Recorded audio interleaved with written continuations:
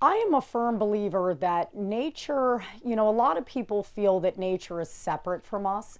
And in fact, we are an integral part of her.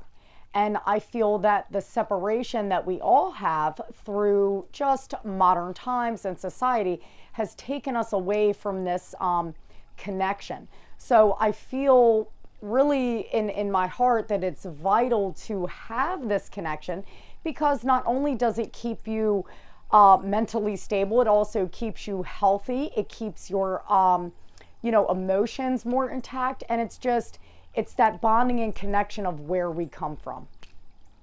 So my name is Casey Heister, and we are at my teepee right now on a 200-acre private land in the western part of Maryland near the Appalachian Mountains. So I chose to really stay in this teepee as kind of like a soul journey. I was going through a rough spot in my life, and kind of, even being 40 years old, we go through issues throughout our whole life. And I just needed some clarity. And being here has really been one of the best experiences, even more so than I could have ever asked for. It really helped to humble me, helped to discover, not only who I was, but, where I want to be in my life and my purpose. And I look at it as an incredible soul journey. And it's a something that I would absolutely do again, and I'm so grateful to be able to have experienced it.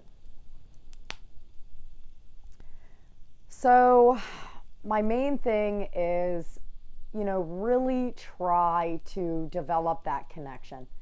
Whether it's, simply harvesting some dandelion greens from your front lawn to incorporate in your salad, whether it's hiking the Appalachian Trail, whether it's, camping and living in a teepee.